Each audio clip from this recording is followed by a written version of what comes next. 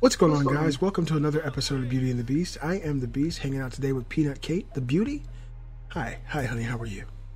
Hi. You doing all right today? Yep, doing pretty good. All Just got right. done watching episode 5. Episode 5 of The Last of Us. Now, we didn't get a chance to talk about episode 4 last week, but we did watch it and we did enjoy it. We had some really busy family business going on, work, family time, and didn't get a chance to upload the video, but we're going to cover both episodes in this condensed episode of Beauty and the Beast today. We're going to talk a little bit about what happened in episode 4. A lot of stuff was a little confusing. Episode 5 really brought it all together and made a lot of sense. It was very, very enjoyable. Kate, give us an idea of what happened in episode 4. Okay, so in the beginning they were siphoning the gas, and then that's when we found out Ellie had the joke book, the puns or whatever, which was in, the first game, and I read that it was in the second one too. Like it was on her shelf in her room or something.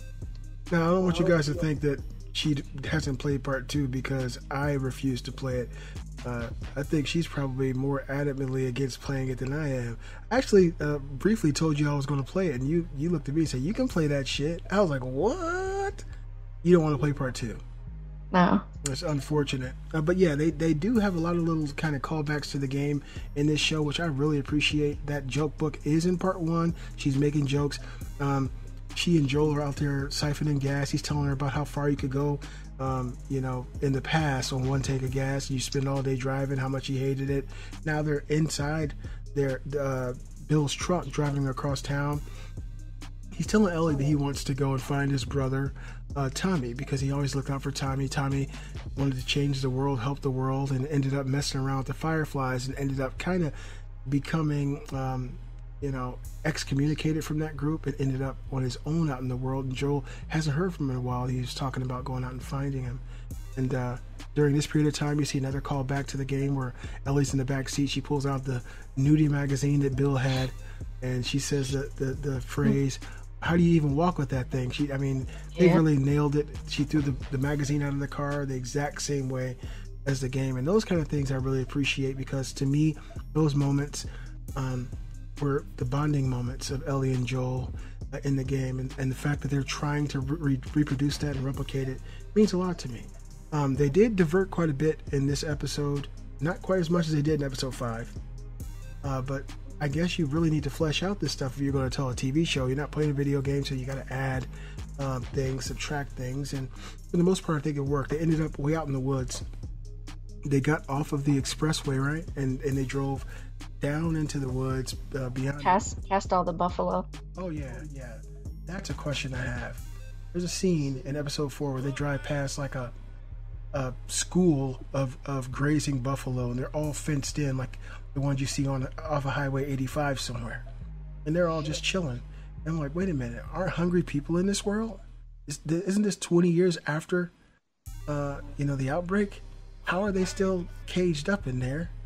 And how are they not dead? It just blew my mind. These must be super, super buffalo. But yeah, they end up driving and going into the woods and eating some 20-year-old ravioli, right? Yeah. And pulling out some sleeping bags from Bill's and, hanging out in the middle of the night and sleeping. And then the next morning they get back inside the truck and they're headed toward, I guess, where he thinks his brother Tommy is. And the magical... I hated the way Ellie ate in that scene. Oh yeah. Ate her food, and the way she reacted to coffee. Oh yeah. It upset me so much. Made you want to drink some coffee, huh?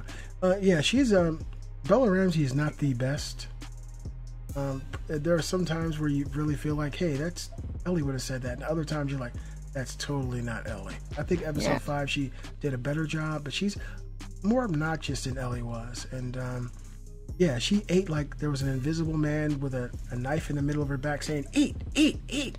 It was like she wasn't enjoying it. She was just eating it with her teeth almost. It was very, very weird. But a really cool part of the show that mirrored the game almost perfectly was when they got into town and the guy came walking up and said, "Hey, I need some help. Can you please help me?" In the game, Ellie looks over at Joel like, "Can we help him?"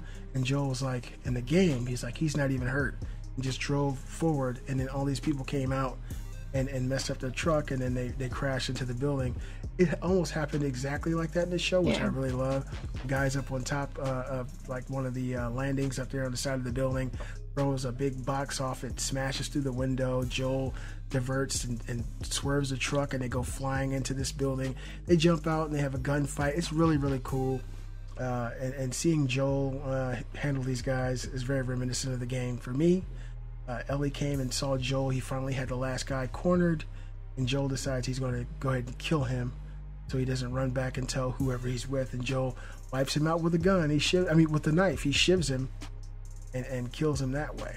And that's when we meet the most dangerous and terrifying Sergeant at Arms I've ever seen, Kathleen.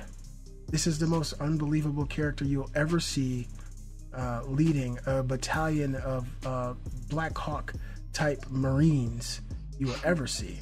It's a little woman who you can see working in a library, running a group of hardened Marine type men.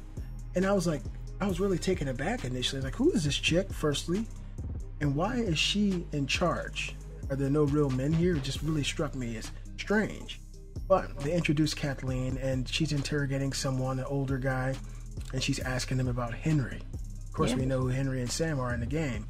And they really did craft a whole story around Henry, and they added some new characters like this woman, Kathleen. And initially, I was really, perturbed by Kathleen, but by the end of episode 5, I appreciated what they'd done, and it all made a lot of sense, and I thought it was really, really cool. But Kathleen's looking for Henry. We don't know why yet. She's interrogating this old guy. He says he doesn't know where Henry is, and she ends up killing him anyway. He's her doctor. So these people all work together with Kathleen in this small town, this small community, and these people are obviously not working as closely with their community as they'd like. They're called... are they conspirators? What are they called? Collaborators. Collaborators. So they're working with. It's called Fedra. Mm-hmm. So Fedra is like a military or a militia that's out there trying to take over small towns and communities and with an iron fist. And so. But I think they all have like the good supplies and stuff too. Yeah, so Fedra, like they have all the medicine, food, all that stuff. So there are people who are working in Kathleen's community who are supposed to be against Fedra, who, for whatever reason, started collaborating with them, and ultimately that's what Henry had done, and that's why he got in so much trouble. And then it shows Ellie and Joel going into these buildings and hiding. Right, and it shows a scene where Kathleen and some of her military guys go into this building, and you can see the floor is like bubbling from something underneath, and you can tell it's infected down there. They're trying to come up through the floor, and he's like, "You may take care of this," and she's like, "We'll take care of it later." I'm like, "Who in the hell would say that?" But they decide to just cordon off the building and take care of it later like some weirdos, which I don't really understand at all. But the next scene shows Ellie and Joel, I guess, going up these stairs. Yeah, like a stairwell, a really tall building.